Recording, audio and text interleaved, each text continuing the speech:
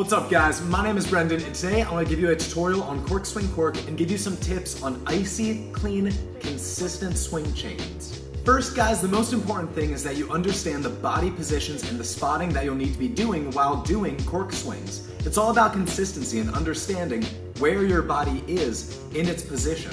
The first position that I want you guys to focus on is the eagle. So both your arms are going to be behind your back, your chest is going to be arched. Your left leg is going to be super strong because that's going to be your plant leg if you twist to your left. And your right leg should be cocked back behind you, ready to swing. You should be using your glutes to raise that leg off the ground as high as you can and arching out your back slightly. And when you do your eagle, you should be spotting directly in front of you. The second body position is the set, which for the cork is going to be the gainer body position. You're going to be going from that arched back to a hollow back. You're going to be bringing your arms from behind you to in front of you. You're going to be taking that right leg from behind you and dragging it in front of you. Take your head and start spotting behind you. Spotting behind you will let you lean and give you that lean that you need for consistent cork chains.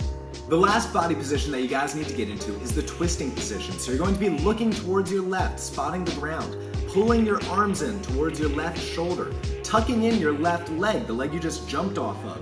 That'll decrease the amount of flip you need, just like how back tuck, the tighter you tuck, the faster you flip, same with the cork. But your right leg should be nice and straight, lining up with your axis of twisting. That's how you get that icy rotisserie leg kind of look. Now, after you finish your twisting, spot your landing and open back up into that eagle and just start over. Cork chains is nothing more than just a cork, copy and pasted over and over and over again. Now let me give you guys some tips to help you guys get that more consistent and more easy and a little bit more icy.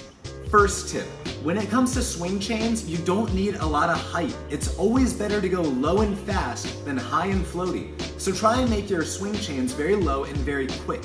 Focus on speed of the skill rather than height or float. That'll make your swing chains a lot more consistent and easier to do in long durations. 2, avoid extra movements. If you lean back too much, you need to correct for that and move your body. Now you can correct for that in a number of ways, but you need to do that, and that excess body movement is going to show in your technique. And minimizing that is how you get consistent, clean, icy corks, is just by doing only those 3 body positions over and over and over again. Copy and paste it. Number 3, make sure your right leg, your swing leg, is as straight as it can be. If your swing leg is bent, you're going to be missing out on a little bit of power. Now it can be bent when it's in the air. That's not as big of an issue.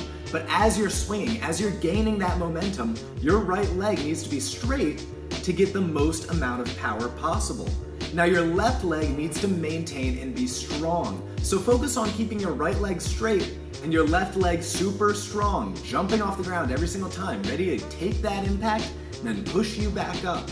Thank you guys so much for watching. If you want to get any of the clothing that I'm wearing, go to howtomastertricking.com/masterathleticwear to get some premium tricking clothing inspired by tricking for the tricking community. That's kind of what I'm trying to do here with the tutorials, with everything. Now I want to say a huge thank you because none of this would be possible if it wasn't for the support of all the patrons. Having them give me a little bit of a base to work off of and improve the series by getting a camera, by working on designing and getting the clothing done, it has meant the world to me, and none of this could be possible without them. So thank you guys very much. Have a lovely day.